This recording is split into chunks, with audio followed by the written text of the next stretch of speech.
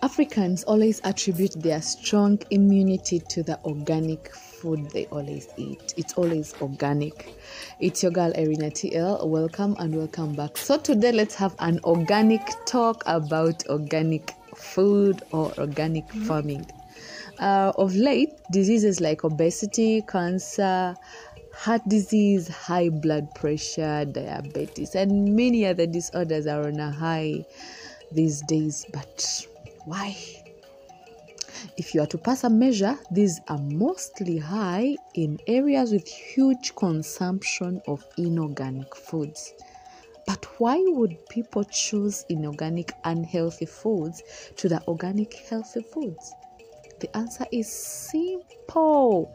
Choosing the easy path is causing all the problems. As always, a shortcut is often a wrong cut. Why do I call organic foods shortcuts?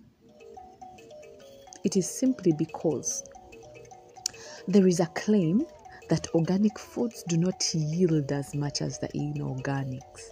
Okay? You get that? And they claim that the untasty inorganic food gives very much yields, and then the organic foods have lower variety of products, limited shelf life, but still with the long shelf life that people are chasing for. The long shelf life of the tasteless inorganic food. All we have are health complications and nothing much. Because of all the limitations that are put around the organic food, the low variety, low shelf life, and many others, so African organic farmers are finding it so hard, as in the hard that is next to impossible. They're finding it so hard to be certified on the international market. Oh yeah. So from their lens, of course, they are missing out on the money and all that. From my lens, the international market is missing out a lot on their health. Okay? That's what I think. No machine either. No one has the immunity like us in Africa. The Africans living in Africa. No one has the immunity like us. Even if it's an African and they have just moved away, they're always like a notch higher when it comes to their immunity. It's because of the organic food. We eat organic vegetables, organic food, organic meat, organic, everything's organic. If you have not tasted African fruits, you do not understand the meaning of tasty in its fullness. I doubt you do. I bet you do. Tasty in its fullness. Or allow me say you've not tasted a fruit at all. Now let me give you a testimony. I'll not dispose all the names, but I hosted one of, I think I can tell you, he's the Niger boy. I think he's working in the US, living in wherever he is. So he was always organic. What is it called? English, don't betray me. He was always allergic to passion fruit, so he doesn't take fruit juice. But the first time he tested the juice in Uganda, nothing happened. So I'm like, of course, for us, we have everything organic. Like, imagine the allergies you get from just the kind of food you eat.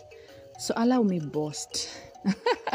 Allow me boast about our food. The seeds, everything, we do it organically.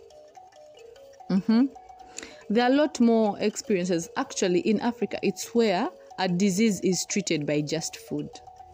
You get any kind of complication, they're like, oh, no, just eat this kind of thing. Imagine, we have vegetables for each and every almost sickness.